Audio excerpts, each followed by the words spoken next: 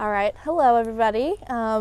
We're talking about dreams, and it's pretty amazing that I get to talk about my dream because I'm actually able to live it out, and I'm doing my dream, which is, it's just baffling to me that I am where I want to be, and I thank God every day for that. So I'm going to start from the beginning of where my dream started and how I got to where I am today.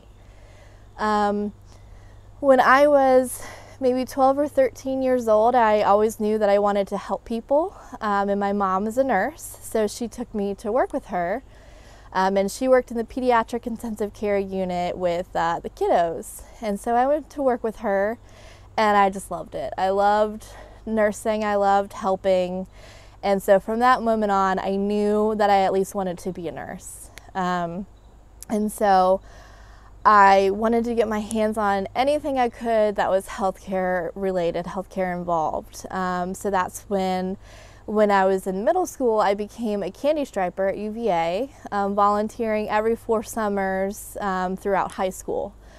And I remember just looking at this huge white castle, being like, man, I'm gonna work there one day. And as a nurse, like, I'm gonna drive up and park here one day, and I'm gonna walk in there, and I'm gonna be a nurse.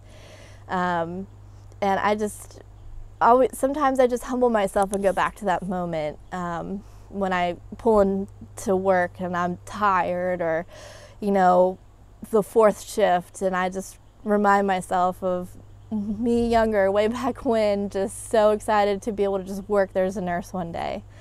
So I volunteered for those 4 summers and also got my EMT, which is an emergency medical technician, a first responder, when I was about 17 years old, maybe, so still in high school. And we worked some pretty bad car accidents where we had to call in Pegasus, which is a flight, basically a flight ambulance. Flight crew comes in and picks up the patient and flies them to UVA or whatever hospital is available at the time. And I fell in love. I wanted to do that because I thought they were just incredible. You're in the back of the ambulance and you have a sick patient and you need help, and those doors open and there's that flight crew, and you just are like, oh, I can breathe, we've got help. So I always aspired to be that, and so I worked through, I got my EMT, I went to nursing school to become a nurse, and my goal was to work in an ICU to get experience before going to be a flight nurse, because I wanted to be the best that I could be. And I did. I went to the medical ICU, and I worked there for about 7 years. And I learned so much, and I really did love it there. It was actually hard for me to leave, and I almost kind of didn't pursue my dream because I loved it in that unit so much. But I guess God called to me and told me it was time to do something different. And so I was going to, and I interviewed with the neonatal ICU, little babies, because I wanted to have experience with all age groups, because the medical ICU is mainly adults, and when you fly and you do critical care, you do all ages. So I wanted to have more experience. So I went there, and they would have hired me, but not for the same pay that I was making now. So then I decided not to take the job, and I think it was God's way of nudging me in the direction that I've always wanted to be, to go in. Because when I opened up the application or the jobs page, Pegasus flight nurse popped up. And so I remember talking to Pastor April about it, and we prayed a lot. I remember the church praying for me, especially because the interview process for a flight nurse is very grueling, and so I was very nervous about it. I was like, you know what, I'll just apply. There's nothing wrong with doing that. And just go from there. Like, at least I'll learn about the interview process if I don't get it, and I can always try again later. And so I went and I applied. My interview, it's a multiple step. You have to teach the crew about a topic. It's called a teach back.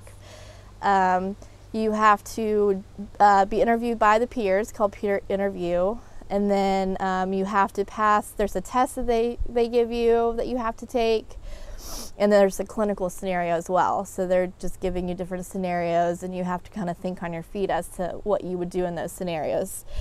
And so it's very, I was just very nervous about it, especially performing in front of people I don't know.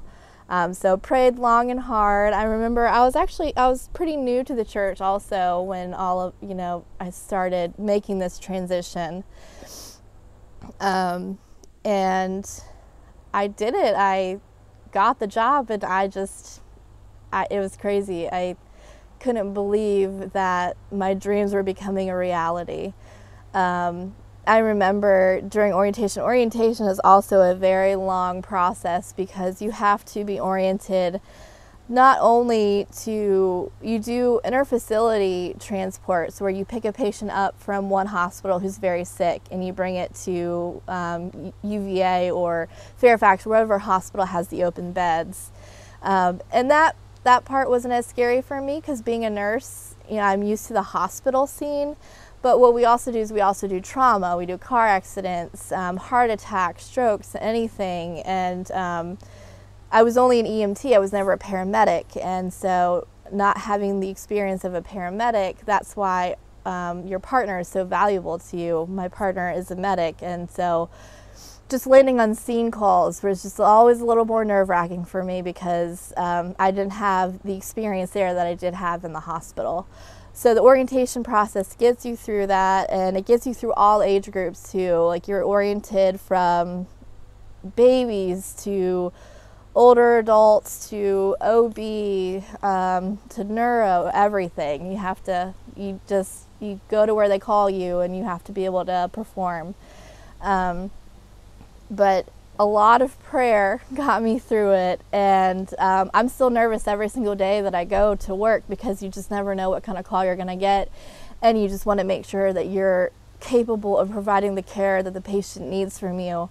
But every single day I say a little prayer before the tones even go off that I'll be able, I ask God to bless my hands and my mind for the knowledge that I need, and my hands for the skills that they need to be able to provide for my patients.